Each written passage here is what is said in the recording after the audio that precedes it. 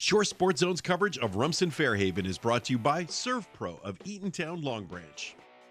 Chris Champo and RFH looking for its first ever sectional title. The Bulldogs hosting Johnson in the Central Jersey Group 2 Finals. RFH had a 25-17 lead at the half, but Johnson surges in the third quarter. Brandon Hund with the lay-in. It's 34-32. We've got a 2-point ball game.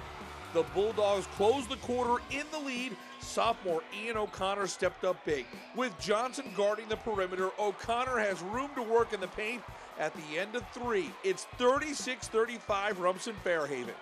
Early in the fourth, Rumson's calling card, big three-point shooting, and the Bulldogs picked a great time to get hot, starting with Teddy Sorless from the right corner for 3, then the other side, senior Tyler Pearson. Bingo! Just like that, quick 6 points, it's 42-35.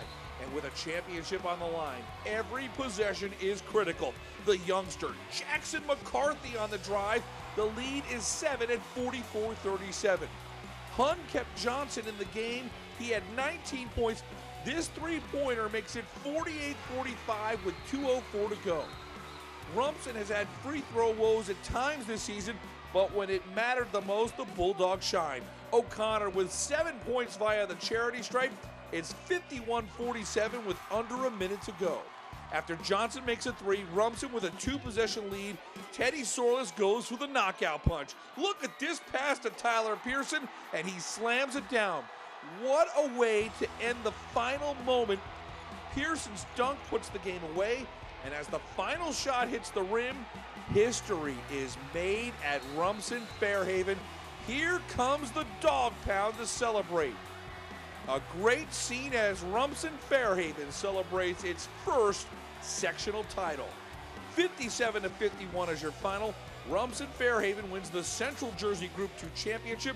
The Bulldogs are now in the state semifinals and a Thursday matchup with Camden. In the midst of the bedlam on center court, we talk to the Bulldogs about what it means to make history. It means the world to me. It's crazy. I mean, this is exactly what our goal was at the beginning of the season. I mean, last year we lost in the semifinals. We were hanging our heads. It was a feeling I hated. And now that we got this, it just erases all of that bad feelings.